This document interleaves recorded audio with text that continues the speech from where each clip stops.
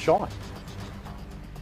Pat and Shannon, right now, this is a request from a law firm about what exactly was done last week by the city and state when we had those heavy rains. Thousands of residents on the west side and the west suburbs were affected when those heavy rains fell. So much rain fell, in fact, that the Metropolitan Water Reclamation District had to reverse the flow of the Chicago River. That's the first time it has been done in the last 3 years. Now, some of this press conference today saying that the reversal caused water to not only back up into their homes and cause property damage, but also potential health problems.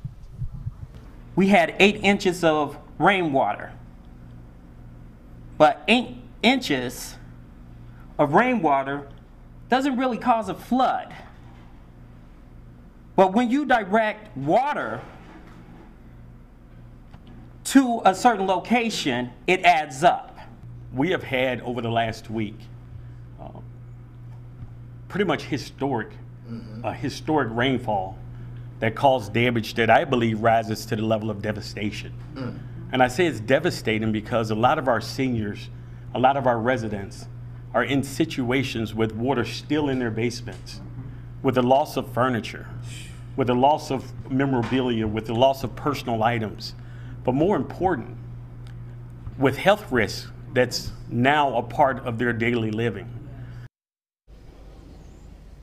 Alderman Taliaferro talking with the mayor's office now about using potentially some city rainy day funds in order to get immediate help to those homeowners who are right now battling still some floodwaters in their basement.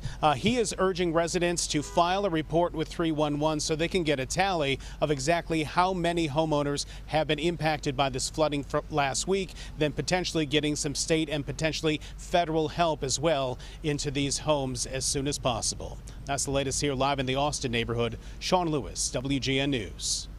Not a mess. Thank you, Sean. The president of North